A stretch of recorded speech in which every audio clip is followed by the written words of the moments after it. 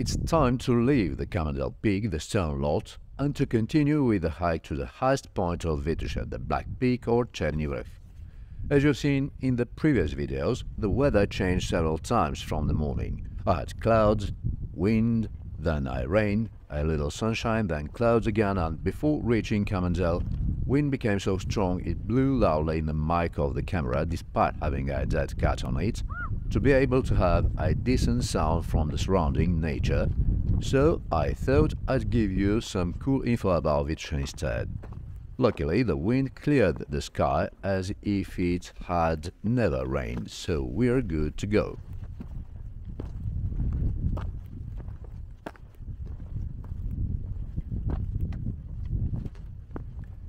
So, as you already know, this third part of the hike begins at Kamen, which is 1,862 meters above sea level. It's a small peak formed entirely of sharp stones, which makes it difficult to climb if you don't have good shoes and knees. But once you're up there, it offers a breathtaking panoramic view of Sofia you saw.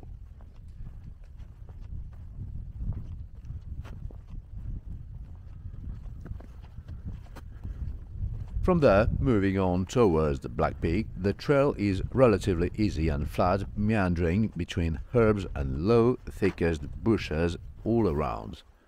The area is home to a diverse range of vegetation thanks to the mountain's varied topography and climate.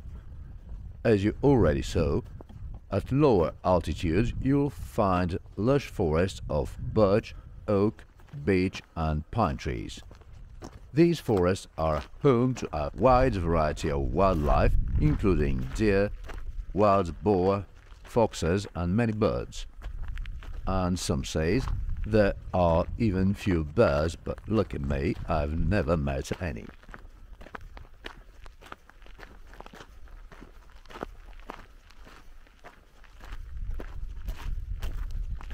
As we climb higher, the forest gives way to rocky outcrops and meadows filled with wildflowers. In the summer, the meadows are a riot of color, with bright yellow buttercups, purple thistles and red poppies dotting the landscape, although in late autumn they are all gone.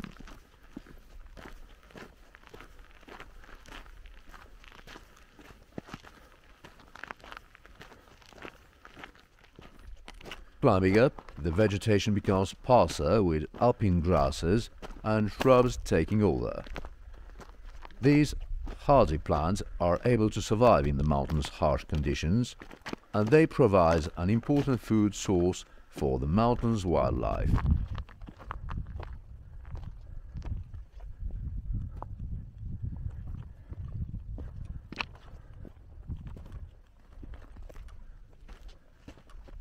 One of the most interesting plants you'll find in the area is the edelweiss, which is a rare and protected species that grows in the rocky outcrops around the Black Peak.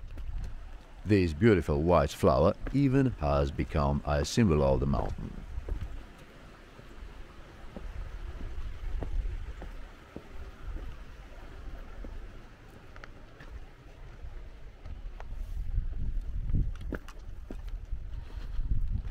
Another interesting feature of the vegetation in the area is the turf or peat. The peat bogs are formed from the accumulation of dead plant material in wet, boggy environments. In Vitosha you can find peat bogs at higher elevations, where the cool temperatures and frequent rainfall create perfect conditions for peat formation. I didn't know that peat bogs are incredibly important ecosystems, as they provide habitat for a variety of plants and animals, including rare and endangered species.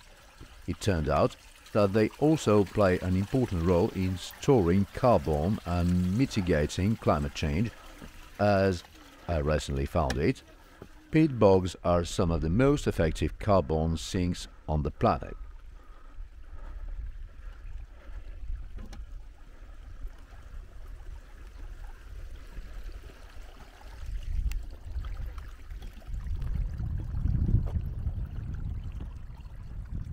However, Peat bogs are also under threat from human activity such as peat extraction and drainage.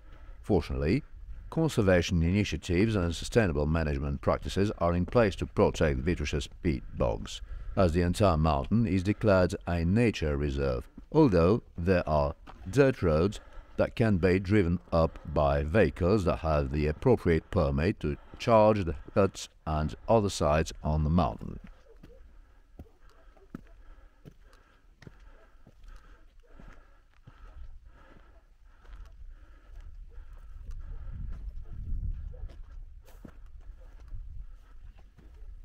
Finally, we arrived to the Black Peak, the highest peak of the mountain at 2,290 meters above the sea level. It's the fourth highest peak in Bulgaria, the first three being Musala in Rila Mountain, Vikhren in Pirin Mountain, and Botev Peak in the Balkan Mountain Range.